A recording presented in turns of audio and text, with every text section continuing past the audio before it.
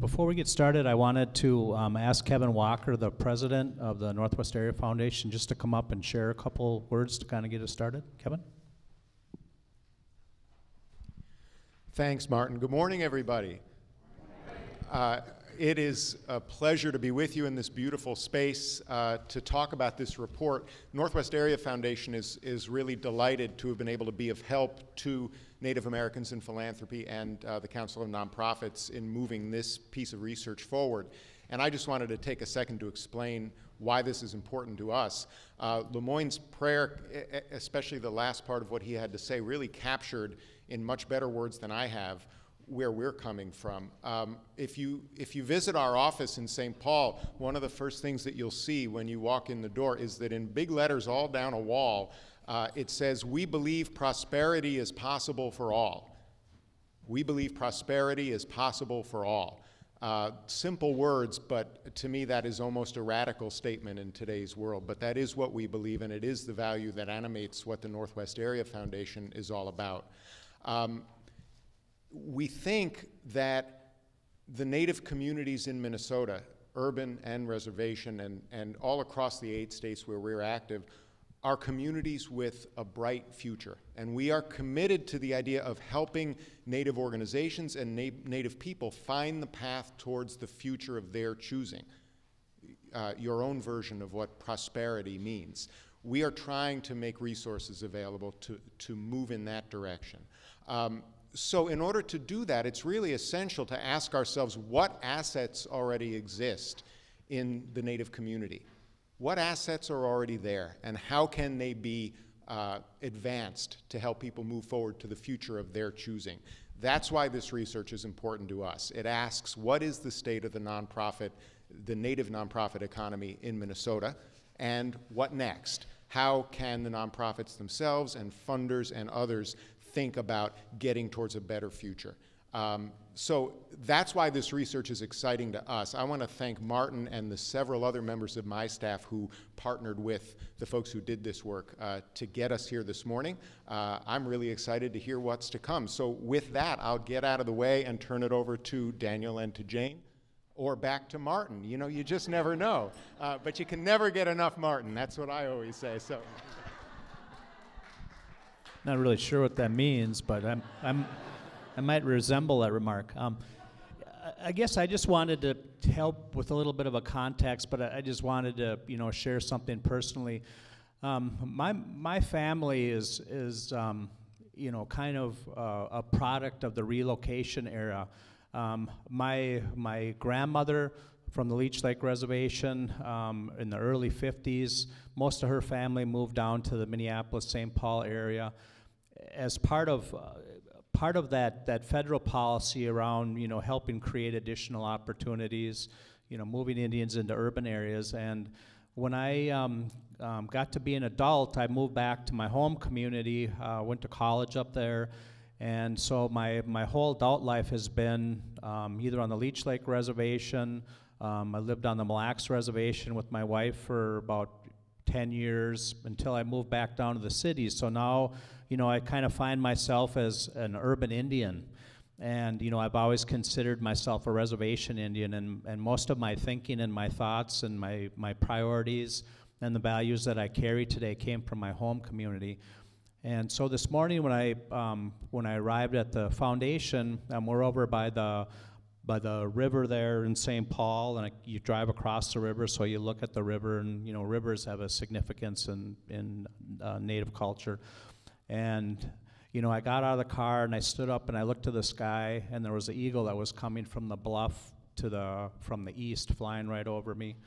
And he got to the other bluff, and then he circled around. And the Migizi, or eagle, is my due-dame. And so for me, sometimes I question in my own life, what is it that I'm doing? And coming from a culture of trying to always be in touch with things around you and in your environment, for me, it's always affirming to see that my relatives in the sky are there for me. They're listening to me and looking out. And everyone that's here today, you're meant to be here today. And so this is a good thing. It's the start of a new conversation. It's the start of a new way of looking at things. So I want to thank all of you here, and I really am honored to be here, standing here today. Where did this work come from? I just wanted to share just real briefly about that. The Northwest Area Foundation is, and kind of what attracted me to the foundation is the commitment that they've had historically to Native communities. And in some of the bold steps and leadership that the foundation has provided, we're always trying to find the things that increase our effectiveness in giving. And we find ourselves in a leadership position and often looked to by our peers to provide guidance or direction or connections to the communities. And again, coming from a reservation background, coming back to the urban, we in philanthropy, we think a lot with the mind. We do this research, we develop these logic models, we come up with these approaches. And so this really has started out very, very much in that vein.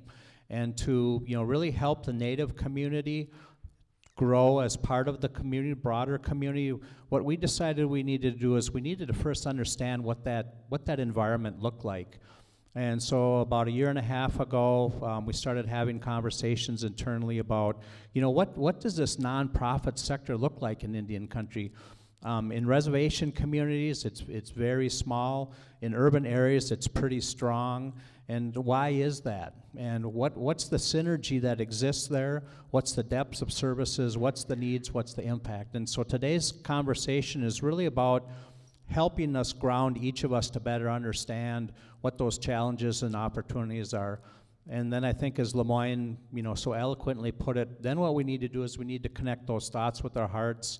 And then as we go out today, and as you look around the room, these are all the partners that are here to help build community, not only for the Native community, but the whole community, because we're all related. And so I just really, again, thank you for being here today, and hope this is a good, meaningful, and please share all your questions and concerns that you have with us, and we'll move forward. And at this point, I'm going to turn it over to Jane Harstad, who is the primary author behind this report. Jane?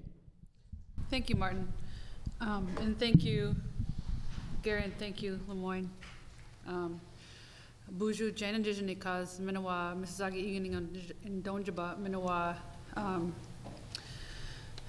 Gakabi Kang Inda. My family comes from the Mille Lacs Reservation, and I live in the cities now. And I came aboard this project last fall to take a look at the Native situation with the nonprofits in the state of Minnesota. So it is culminating in today's event where I'll quickly go over the agenda for you. So Daniel and I will go over the report. I'll do more of the quantitative information, and he'll do a little bit more of the qualitative information. And then we'll have a little break, and then we will have a community response panel made up of various community members and nonprofit organization leaders who will share their stories, their strengths, their challenges, and what they are doing to face the future at this point. And then we'll have a luncheon discussion and see what kind of information we can come away from this meeting with in order to start moving in the direction that we need to be moving into.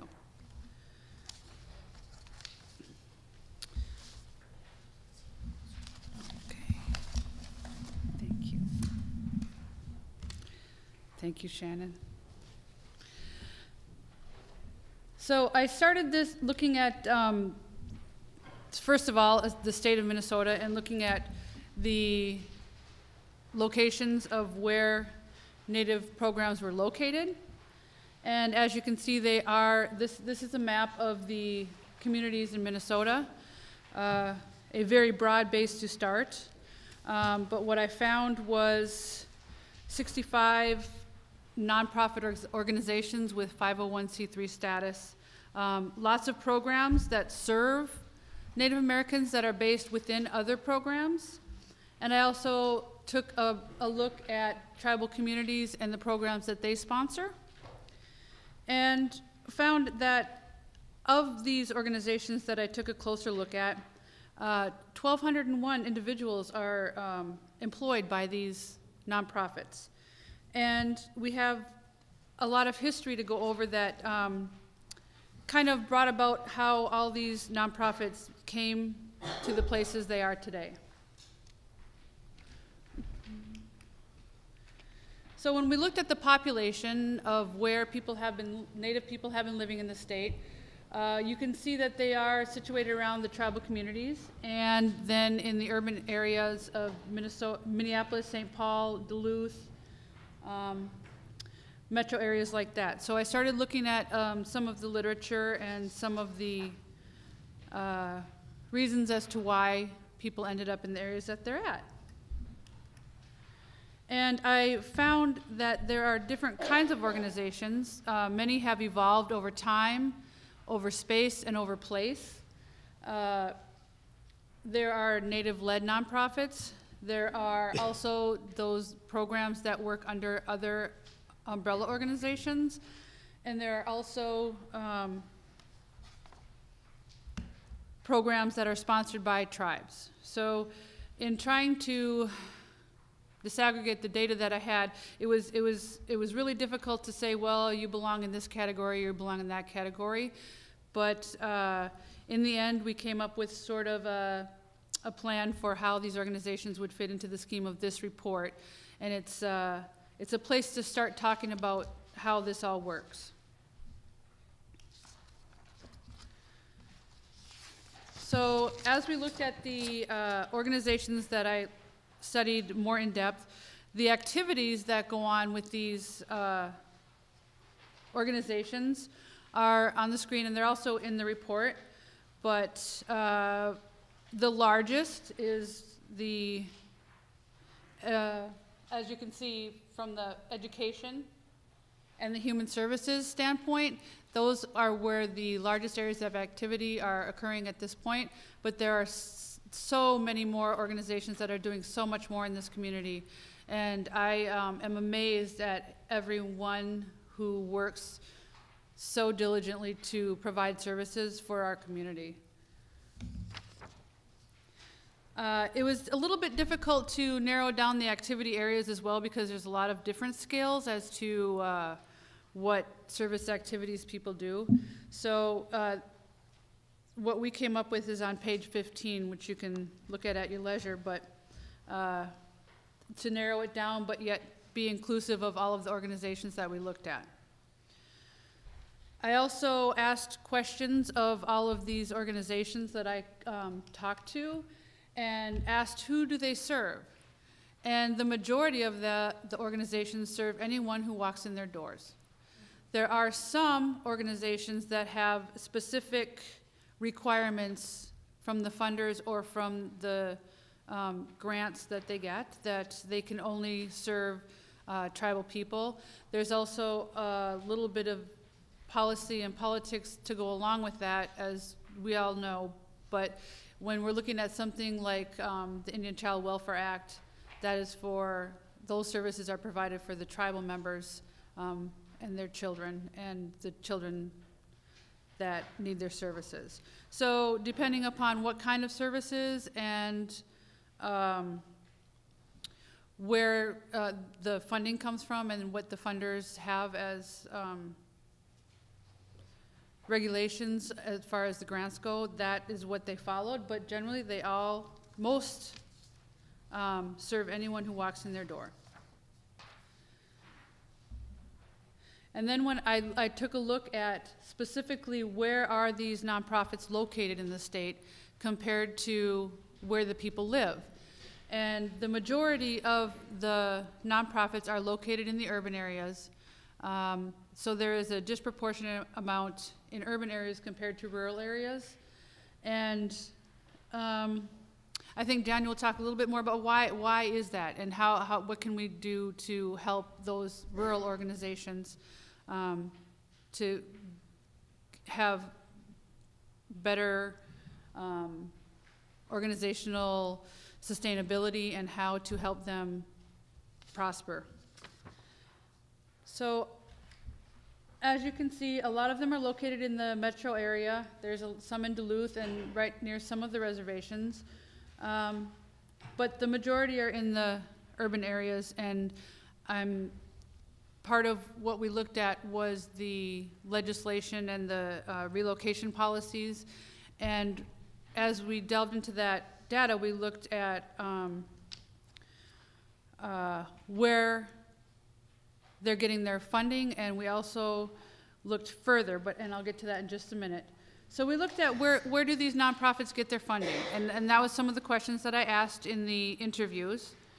And generally, the largest funder is the state, the government, and whether it's federal, state, or county, and whether it's grants or contracts, it's through the government that these nonprofits are getting most of their money. Tribal contributions was the smallest portion of those funding sources. And many more are turning to earned revenue at this point. And that's sort of a little trend that's going on, is more working towards that, trying to earn their revenue. I looked at the top 10 organizations by their expenditures, and they are on the screen. And I don't think there are any surprises there. These are all organizations that we're well aware of and know, and have been in place for a while.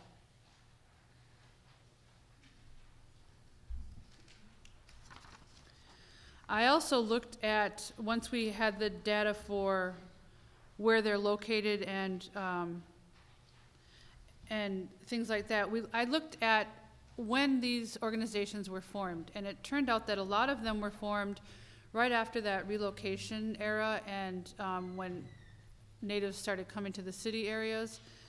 And so the majority of the nonprofits that are in existence today were born out of that era and the things that happened when when natives came to the city, and there weren't any services and programs that were culturally appropriate for them. So that's where a lot of the multi-service organizations came into being. So when I collected the data, I carried out 51 qualitative interviews, and I looked at lots and lots of documents. I looked at 990 tax forms.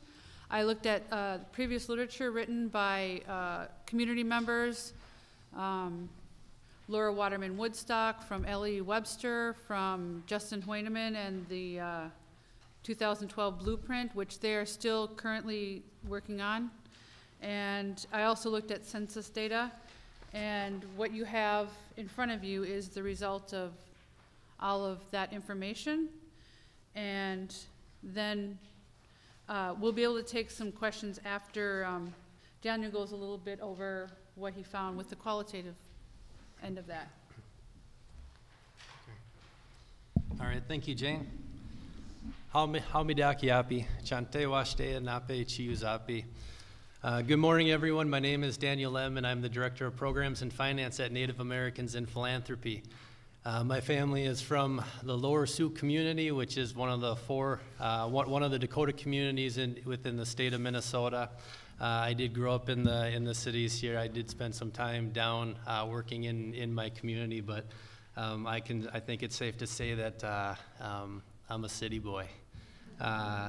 So I just want to say I want to thank the Northwest Area Foundation for being a leader in philanthropy and supporting Native communities. I want to say it was a pleasure and an honor to partner with the Minnesota Council on Nonprofits on pulling together this report. And I also want to give a special thank you to Jane for all of the hard work she did, collecting the data, analyzing it, and pulling the report together. I think you did a great job. So, thank you.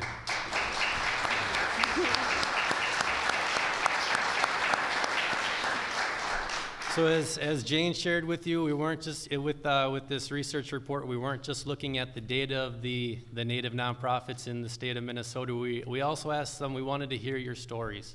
We wanted to hear from the Native nonprofits what they see as their strengths. What are the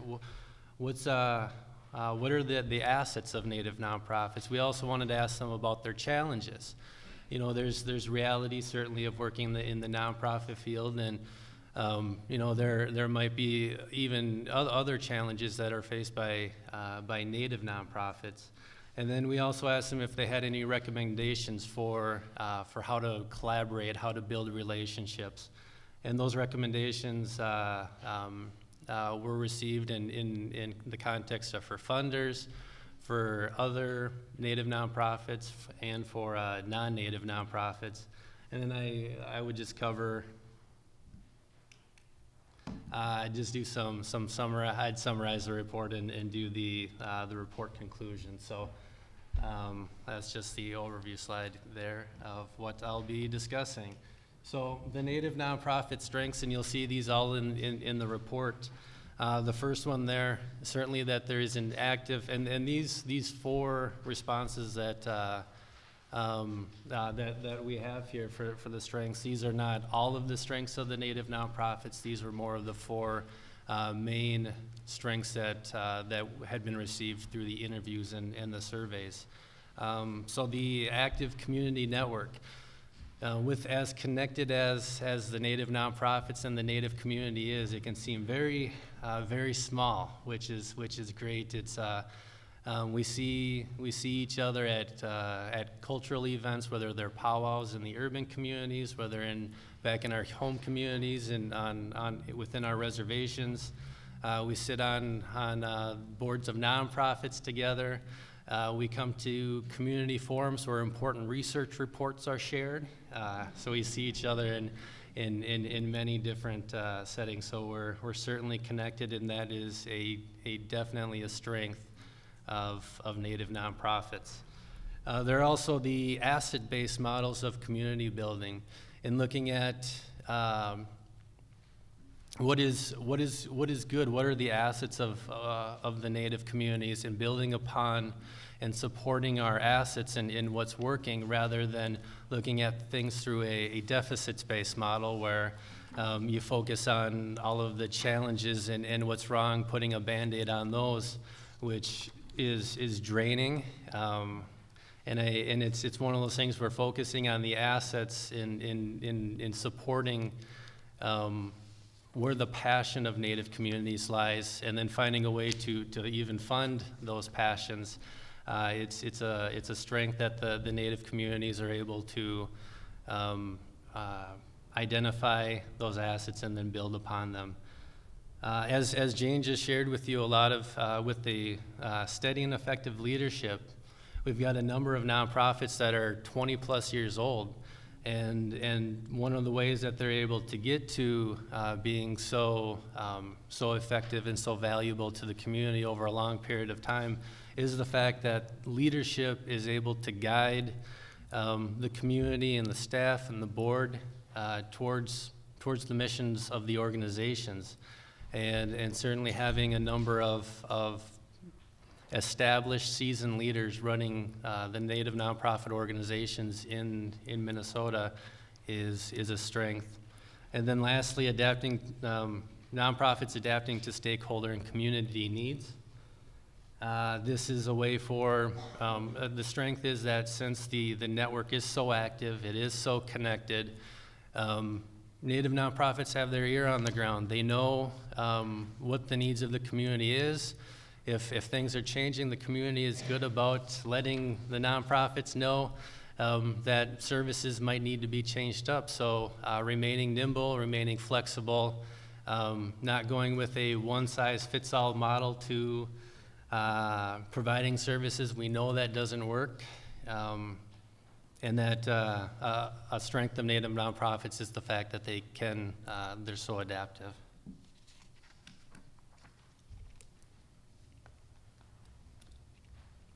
But certainly we wanted to recognize that there are challenges that Native nonprofits face. These are 4 main challenges that the nonprofits face. The first one there, the continual cross-culture education that really needs to take place. It's unfortunate that growing up, the history books that we were all taught from all told a story from one perspective. And it doesn't mean it was wrong. It was just not necessarily the Native perspective. And the fact that I think oftentimes people view Native people in the context of the history books, and that not too often are people able to engage with Native communities. So there's always those questions of, do Indians still live in teepees? Is it Native American? Is it American Indian? Is it First Nations? Is it indigenous peoples? Which is the correct term to use? And for that, I'll give you my best, and no offense to the lawyers in the room, my best lawyer response is that it depends. It depends upon who you're talking to as to which term that you can use. So, just keep that in mind. That challenges for Native nonprofits is the fact that really coming from different worldviews and finding a way to educate one another as to where each is coming from is something that is a continued challenge, but it's also an opportunity as well for Native nonprofits. The second one there, future leadership transitions.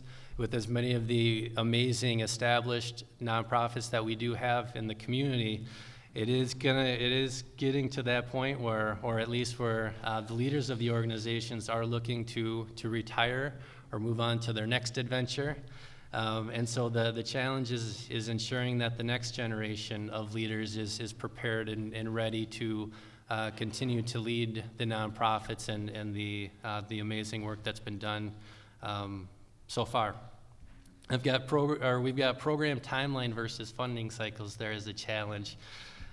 This is, when nonprofits start, as we all know, when nonprofits engage in programs, those programs usually exist for longer than a year. However, the funding cycles generally don't last longer than a year at a time. So if you have a 3-year program or project that you're working on, it's great when you have that first year of funding to get started. You get all excited, you get all this momentum going, but if you don't have continued funding, you're not able to accomplish your goals, to carry out your logic models. And it's part of that nonprofit hustle with, as soon as you get that first year funding, you don't know if that second year is going to come about, so you're constantly fundraising to ensure that you can complete your program or your project.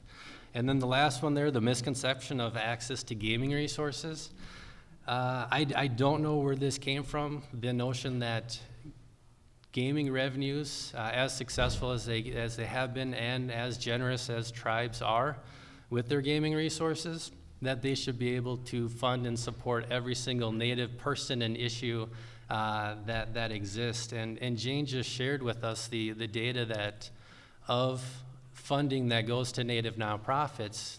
Native nonprofits reported 5% of their revenues coming from tribes.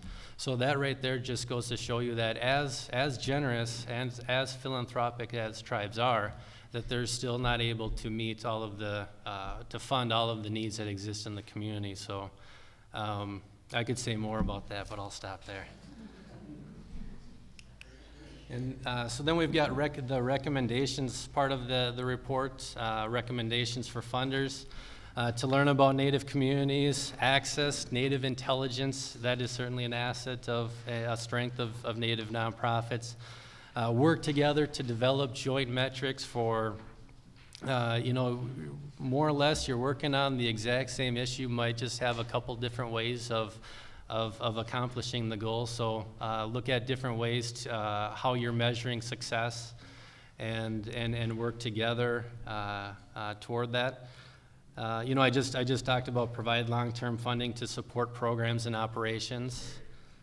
Adopt logic models that are based on community assets as opposed to community deficits. So continue to support the strengths of Native communities, Native nonprofits, and kind of with that first point there with your metrics and the way that you measure success. And then lastly, support youth and development, leadership development as a part of program funding. And thinking about the future leadership transitions, engaging the youth. I mean, it's cliche to say that the children are our future, but they certainly are, and we need to make sure that we prepare them to become the next generations of leaders and set them up to be successful. And another thing I wanted to say with at least that first point there, this is all about relationship building. Build relationships with Native nonprofits, Native communities, get to know one another. There's an excellent resource that you can check out, that if you don't have a copy of it, it is on the Native Americans in Philanthropy website. It's called Context is Everything. It was a wonderful publication that was the lead author was Wilma Mankiller, and it's all about how to engage in relationship building with Native communities. So if you haven't had a chance to check out Context is Everything, please do so, and let me know if you need a copy of that. We have recommendations for non-Native nonprofits. Develop partnerships with Native nonprofits to provide culturally relevant programming to Native clients. So if you are a non-Native nonprofit and you provide programs and services to Native clients, and you're looking to find the best way to provide culturally appropriate services to them, look to partner with Native organizations, ask them, work with them to see the best way to meet the needs of the client. The second one there, learn about Native nonprofits and identify those organizations that have similar missions. I mean, this is all about relationship building. You're gonna notice a common theme with me when I get to the next point there: relationship building, relationship building, relationship building. I said it 3 times. The third one there, engage and include Native nonprofits in your networks when working on broader community issues. Native nonprofits, Native communities do not exist within a vacuum. What affects the larger community does affect Native communities. So if you're working on an issue that is more general, broader in context, include Native nonprofits, include Native communities, engage with them, and work together to resolve the issue at hand. And then lastly, recommendations for Native nonprofits. Learn about other Native nonprofits that serve the community and look for opportunities to work collectively. Support youth engagement and programming efforts, proactively address changing demographics and incorporate into future thinking. This comes along with continue to adapt and be flexible to the Native to the Native community and the needs of it. Prepare for transitions in leadership through mentorship, so support leadership development efforts of the emerging leaders and continue to prepare them, engage in succession planning, but really prepare the next generation of leaders to continue the work. And then lastly, strengthen relationships and support with tribal governments that are providing services in urban areas. And I mean, this works back and forth, whether it's in the urban area or it's in the rural community and the reservation community.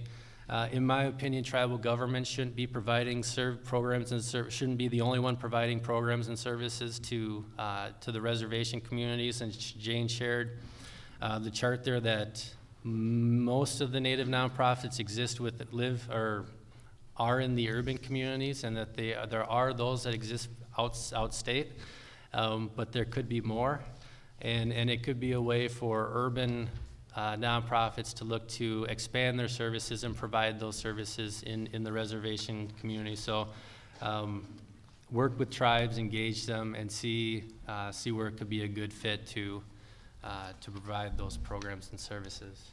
And then lastly, the report conclusions here. I just grabbed this paragraph out of the report, so if you want to go ahead and read that there in your program, that's where it is. But I at least wanted to leave you with this, that nonprofits are strong. They face challenges, and through building relationships, we are better equipped to work toward healthy and sustainable Native communities.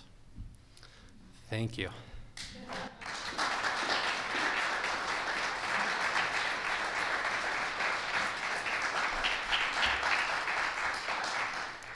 So with that, we have maybe 5 minutes or so here before we transition to the community panel. Just wanted to see if there were maybe 1 or 2 questions that people had. Unfortunately, we don't have a microphone, so if you do, you'll just have to speak loud. Daniel, if there are American Indian organizations that aren't listed in this report, nonprofits, can we submit that to you? Yes, I should I've said in my disclaimer right away that I have tried to find every nonprofit, Native nonprofit organization, and if I have missed any, please, I will give you my email address, and we will take additions to the report for a while. Joanne. Yeah, this might be for Jane, and looking at the data, did you look at any other comparative data to other populations based on, we're talking about the number of individuals? I didn't look at other communities to compare. I looked at other communities to see what they have been doing, but I didn't compare them, no. This report is the first that looks at Native nonprofits as a whole. So this is the foundation from which we can start building those relationships and working towards our goals. So that's what this report started to do, and it's meant to be the first of other reports that will build, like you were asking, Joy, on the differences between different nonprofits.